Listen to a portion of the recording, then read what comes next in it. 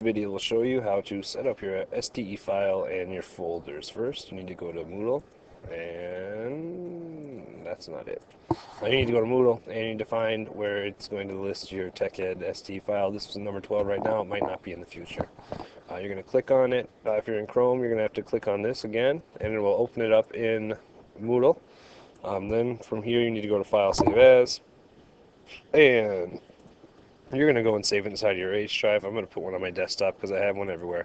I've already created a folder, so it won't let me delete that one. But for you to create a folder, you need to click on this, and you can type in your username, or you can right-click and go New and go Folder and type in your username. Some people might have to do that based on their privileges. So I already have one here. I've already also saved this a couple times, but this is TechEd.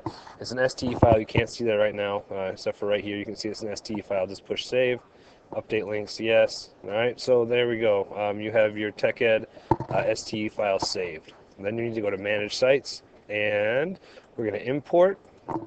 I did it twice. You only have one. All right, so you just double click on that. Next, you're going to click on Edit, and right here you need to change this to your username.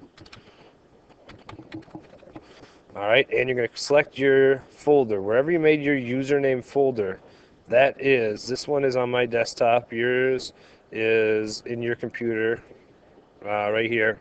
And then you're just going to push select once you're on your username folder right here.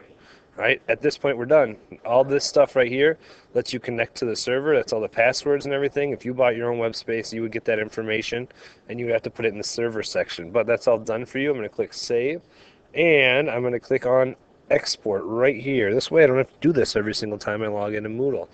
Yes, back up my settings, so I'm going to push OK, and I'm going to change it to Zimmerman. All right, STE, that's perfect. So I'm just going to push save and done. Now you notice this changes over here. It shows me that we're connected to the internet.